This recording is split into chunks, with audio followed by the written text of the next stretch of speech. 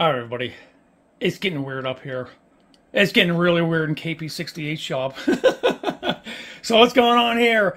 All right, I know I'm starting a little bit early, but every Halloween I say I'm gonna make a Theremin, and that Halloween comes and goes, and yet no Theremin. So this year I said I'm gonna get started, get it started early. So what I did was I went online, check out the schematics and things like that. So I came across this website, which I'll leave a link in the description. So after looking at the schematic and reading what this gentleman had to say, the circuit description, it looked legit. All right, that was the first step.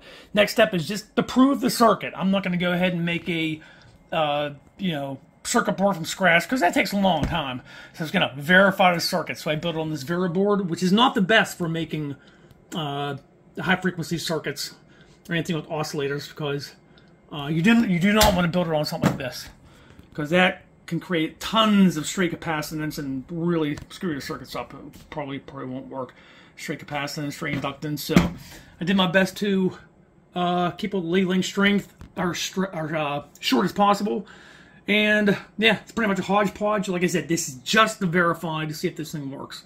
All right, so let's here. I'll turn this thing on, and I'm going to refine this. I'm not going to go into where to buy the parts and everything. I'll get back with you guys, and I might be going to leave a link in the description for Theremin theory, how everything works. You can read online, and it'll explain it way better than I could. So let's go ahead and turn this on.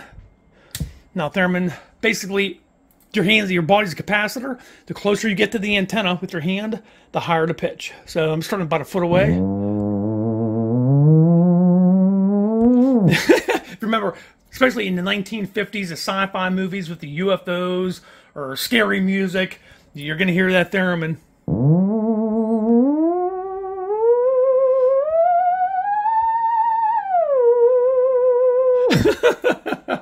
Now, like I said, just verifying, you're supposed to have a nice telescope. Oh, God, I'm going to keep my hands away. Nice telescopic antenna. And, but this is just a 16-inch piece of wire.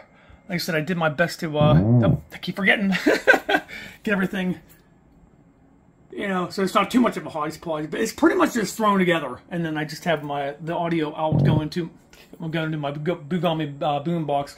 Now I am going to add a LM386 audio circuit to the final version and have it all, have its own, battery. Right now it's running on, even though it's a 6-volt regulator, but right now I have my power supply. No, crap, sorry. Have it on 9 volts. So it can work on 9 through 12. So I keep getting near it. So there it is.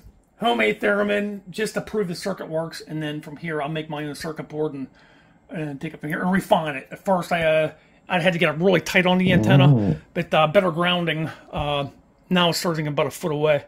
So scary. My hat's off to this Theremin players. This thing is sensitive to pitch. Obviously, you have to have your hand precisely to get that perfect pitch.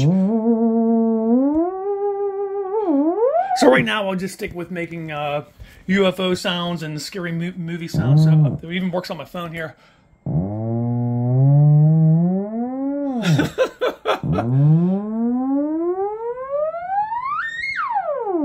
So there you go. All right, having fun in the Theremin. Hell, I'm not going to get anything done today. I'm going to be in my shop all night going. In fact, you know what? I should hook this up to a 30,000 watt sound system, set up in the yard in the middle of the night, and just sit out there and go.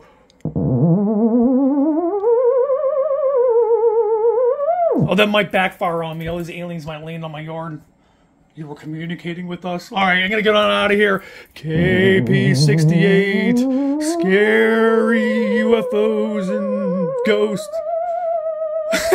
Catch you later, guys. KP68 free and clear.